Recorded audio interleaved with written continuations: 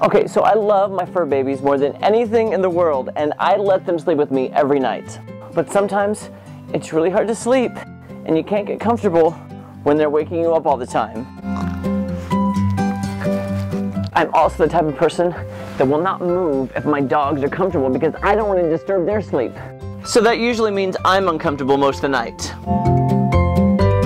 And sometimes I think, you know, wouldn't it be nice if they had their own cute little bed to go lay in? You see this ugly nightstand? In fact, I don't know if it's a nightstand or an end table. The drawer fronts are missing.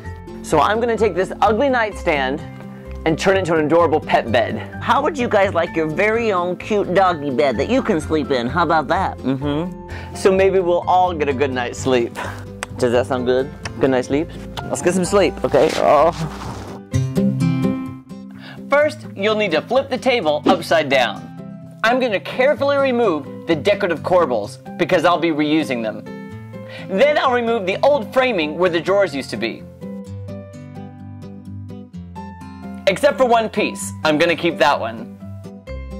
I'm actually going to add a spare piece of wood to the front to make it look like the old drawer front. Then secure it with a braided nail gun. I'm also adding thin pieces of wood to hide the holes where I removed the old drawer fronts.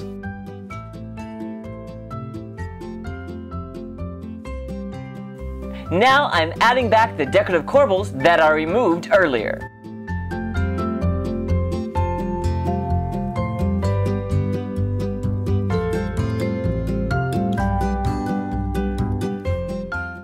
I'm going to drill holes in the bottom of each leg of the nightstand. Now I bought these decorative deck finials very inexpensively, and now I'm going to screw them in the bottom of the legs. This will give it the look of a 4-poster bed. It's time to sand the entire nightstand. And don't forget about the inside too. You don't want your puppy getting a splinter. I'm going to be using an ebony stain for a dark, rich look. You might need 1 coat, maybe 2, depending on your personal preference. And don't forget to seal it after you're done staining. When I stained this table, I propped it up on old paint cans so that the stain won't puddle at the bottom, and it will give it an even finished look on the bottom edge. Now all you have to do is let it dry, get your favorite pet pillow with a decorative pillowcase, and voila! The nightstand 4-poster pet bed.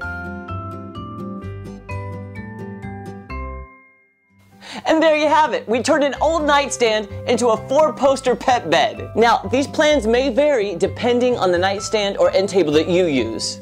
Just use your creativity, and the important thing is to have fun. So be sure to follow me on Facebook, Instagram, Twitter, and of course, YouTube.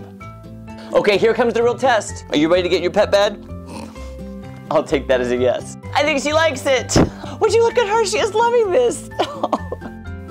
She is so comfy. That is adorable.